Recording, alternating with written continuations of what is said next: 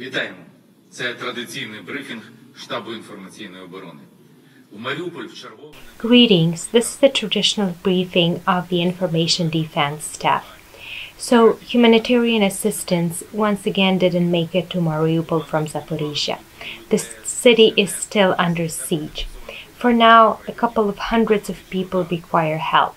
The occupiers demolished the building of the State Emergency Services of Ukraine. Bombarding has been registered in the vicinity of Drama Theater. What concerns the information on human toll, it is still being clarified. Despite all of this, 24 babies have been born in the city. Life will conquer death under any circumstances. Today's negotiations, as expected, didn't bear any fruit.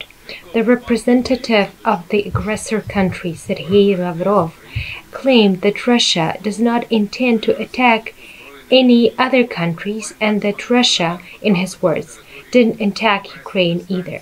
So while Russia keeps living in a parallel reality, there's nothing to agree upon with it. Apart from this, the occupiers have been trying to blackmail us.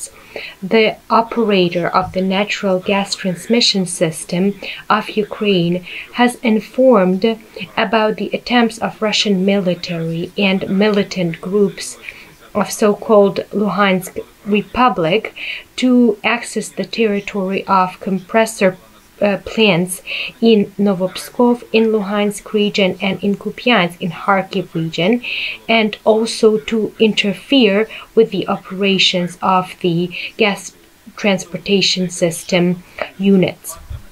2 Russian rockets fell on the territory of an airport in the village of Luzovatka of the Kryvyi Rih region. Nobody was hurt. In the Zhytomyr region, in the village of Stara Kotelnya, at the checkpoint, 5 military men were shot to death, 2 were wounded. Since the beginning of Russian invasion in Ukraine, 71 children have died. More than 100 children have been hurt. In Irpin, in the Kyiv region, a 10-year-old girl received a fragment-penetrating injury and is now in the hospital in serious condition. 44 evacuation buses left from Izum in the Kharkiv region. They carry around 2,000 people. Apart from this, humanitarian assistance was sent to the town, which is under such vicious fire from the occupiers. A green corridor worked today between Enerhodar and Zaporizhia. Owing to the efforts by 206th Battalion of Territorial Defense and Ministry of Internal Affairs, the evacuation goes on from Bucha, Vorzel, Hostomel, and Irpin. Today, a couple of thousand people were again sent to safer places. In Mykola, at the same time, a suggestion was made to create a corridor for the Russian soldiers that don't want to fight but are afraid to go back to Russia. Nonetheless, there will be no mercy on those that already have killed Ukrainians, on artillerymen and on missilemen. We keep reporting on the work that we do. Volunteers from the Lviv region have transferred baby food, food products, and basic needs supplies to Brovary and to other towns in the Kyiv region. In Kirovohrad region, Ahrovista Holding has shipped the first batch of medical supplies to Alexandria. In Donetsk region, our volunteers have delivered produce for the territorial defense. The Donetsk region is standing strong. Volunteers in Odessa have transferred more than 600 sets of thermal underwear for the defenders of Ukraine. It's cold outside, there's frost. The guys come to see us and say that it's quite complicated to do without thermal underwear. And on to the good news. Russian forces were stopped from all the directions. For now, the enemy is making an attempt to hold the positions they occupied earlier. In some positions, they are entrenching themselves. This is happening in Kherson. In Chernihiv region, the armed forces of Ukraine destroyed the battalion of ballistic missile weapon systems, Iskander-M, that fired at civilians.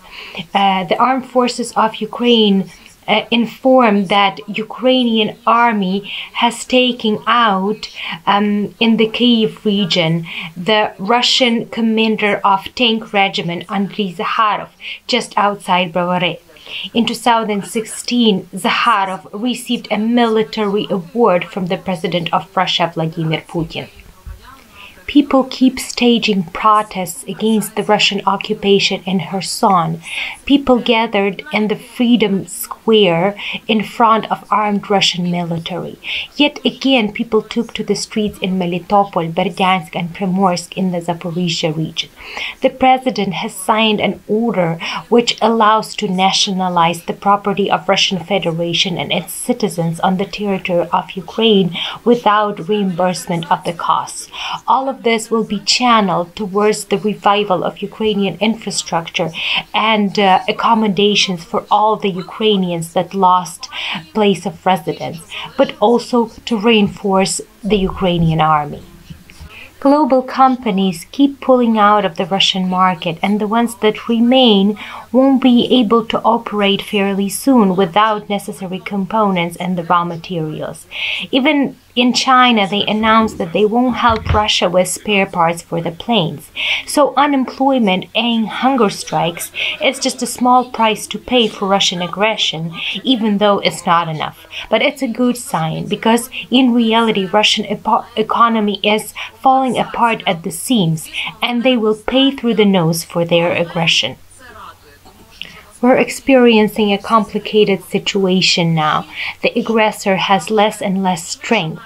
It's difficult for them to make advances, but they want to consolidate on the positions that they have occupied. Having occupied a big number of Ukrainian towns, and the towns that they failed to enter, unfortunately, are heavily damaged.